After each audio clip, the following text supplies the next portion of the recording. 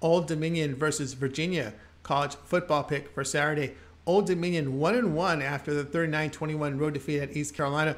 The Monarchs defense was crushed for 531 yards, 261 on the ground, 270 through the air. Monarchs struggled with the run. Quarterback Hayden Wolf hit on 18 of 29 for 275 yards, 3 touchdowns, and a pick. For Virginia, they fell to 1-1 with a 24-3 road defeat at Illinois.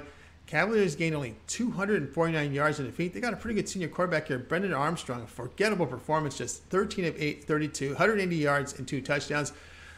But Armstrong faces a softer defense and will get help from his run game as the Monarchs are allowing nearly 5 yards a carry this season. The play here will be on Virginia -10.